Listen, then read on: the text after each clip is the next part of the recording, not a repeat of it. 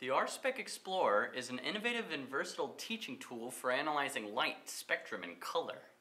The Explorer itself is a camera, and it can see a lot of cool things. Here's a typical application. Let's say you wanted to know the wavelength of light that each of these fruits reflects. So you look at them with the camera, usually with the room dimmed, and the screen on the right will tell us the intensity of the diffracted light. You want to line up your source so that it peaks with this yellow line. Then, move these bars over the part of the image that you want to investigate. For example, this lemon. Aha! I see that the peak wavelength it reflects is right here. But how do I know that this is yellow? I press Fill. Now the apple reflects mostly red light, and we can see its peak right over here. And the pepper reflects green, but this might be a little harder to read, so I like to click Average 10. There, nice and stable.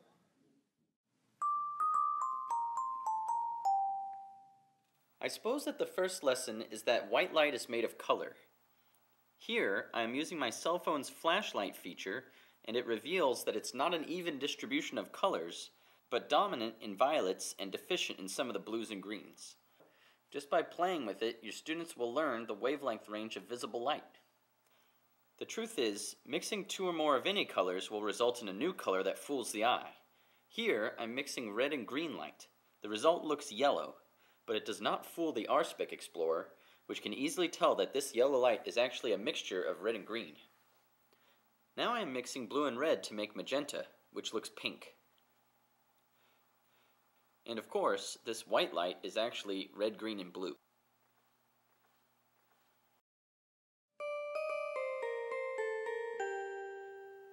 The next thing that you're going to want to analyze is the spectrum of ionized gases. This lesson belongs in any science class.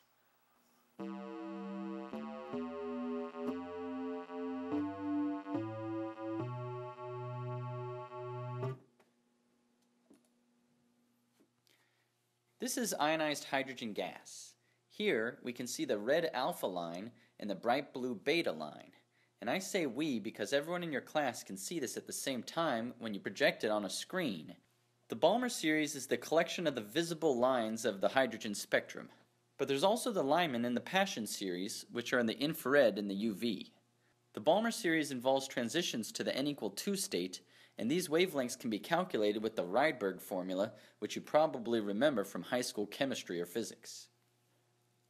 On the other hand, the helium spectrum is quite different. You can always tell one element from another based on its spectrum. The distinguishing wavelength in helium is this bright yellow line at 589 nanometers.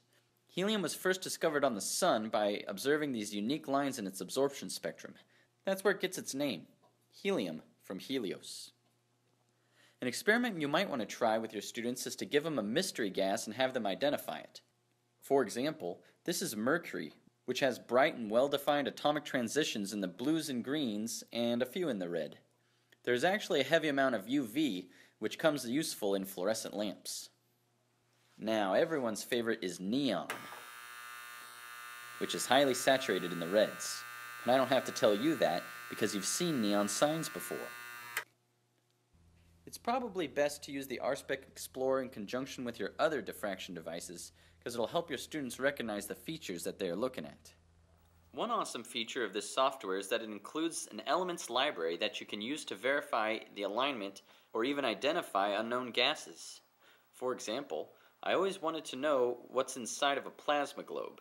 Now with the RSpec Explorer, I can finally prove that it is helium and some other gases.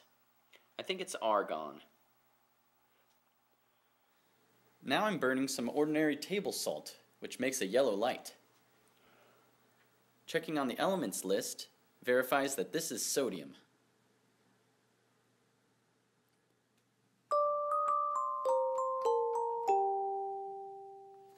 The next thing you probably want to do is investigate the different types of light bulbs. First, here's the old-fashioned incandescent light bulb.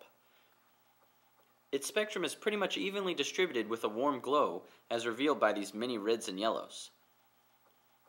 On the other hand, this fluorescent twisty light bulb has quite a spiky spectrum, with uneven color distributions.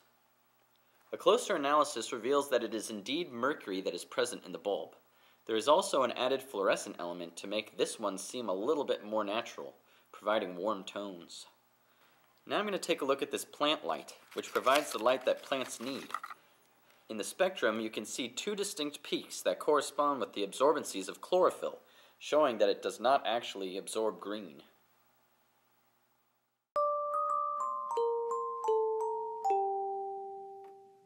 One of the most popular applications of the RSpec Explorer is that you can analyze the specific wavelengths of your lasers and diodes. For this purpose, the diode array is particularly helpful. You'll notice that the LEDs tend to have a significant spread. Their nominal or printed values usually refer to the peak brightnesses. On the other hand, laser light is highly monochromatic. Here, this blue laser seems to only have a specific wavelength of light, as does this green laser and this red laser. Speaking of wavelengths, my eye cannot tell the difference between a red diode laser and a helium neon laser, but the RSpec Explorer can. It reveals that neon red is shorter in wavelength than diode red. You can also prove that it's actually the neon in the helium neon laser that's doing the lasing. Even though the gas in the laser is mostly helium, neon is the secret ingredient, and it's the one that emits the laser light. Aha! A perfect match.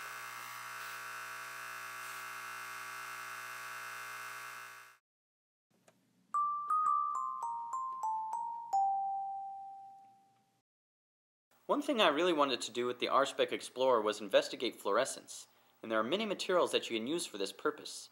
For example, tonic water glows sky blue when illuminated with violet light. That is because it contains quinine, an antimalarial.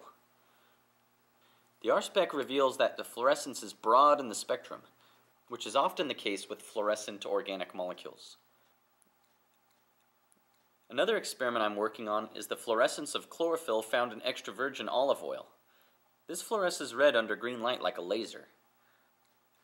While you've got your lasers out, be sure to shine a blue one on the phosphorescent vinyl sheet, which glows broadly with a peak in the green. By the way, there's a difference between fluorescence and phosphorescence. Fluorescence happens immediately, whereas phosphorescence is a delayed emission of stored energy.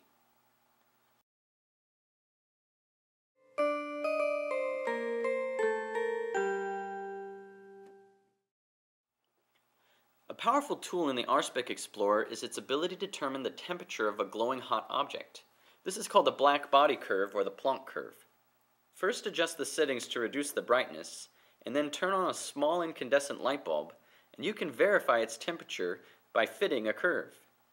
I find that a yellow hot filament is about 3000 degrees Kelvin, whereas a white filament is a few thousand more.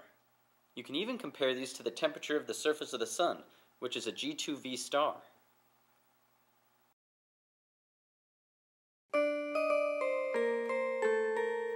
One thing you can also use the RSpec Explorer for is to teach diffraction.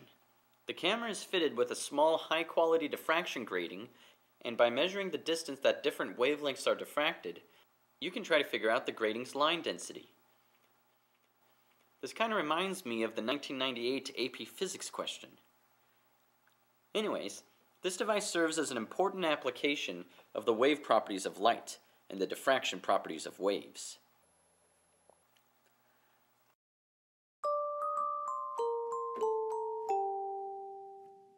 Most digital cameras can see infrared light, and the Explorer is no exception. To do this experiment, first you need to get the room very dark and make sure that the infrared diode shows up very bright. Here, you can even see the lens flare. Now you'll need to recalibrate the apparatus. I'm going to use my cell phone's flashlight again because it has such recognizable features in its spectrum.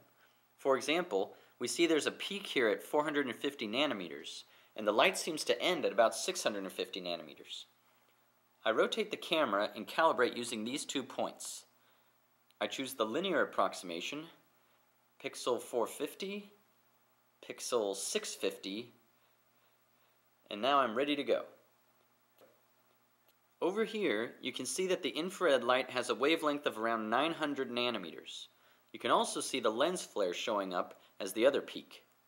This is an important experiment because it reinforces the idea that the wavelength of infrared is longer than the wavelength of red light.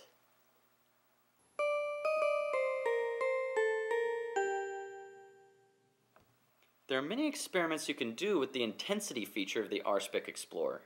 I'm using this checkerboard pattern to demonstrate that the camera can tell you how bright the light is at various points along the screen.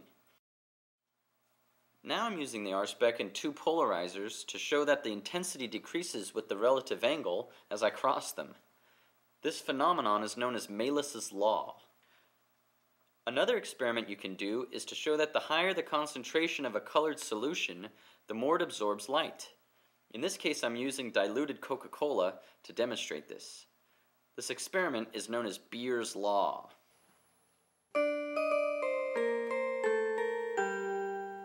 There's one more thing you should know about the RSpec Explorer.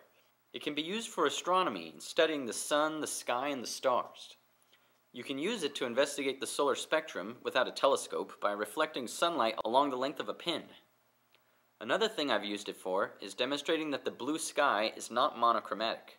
In fact, all the colors of the rainbow are actually present in the blue sky, with the blue dominating, of course.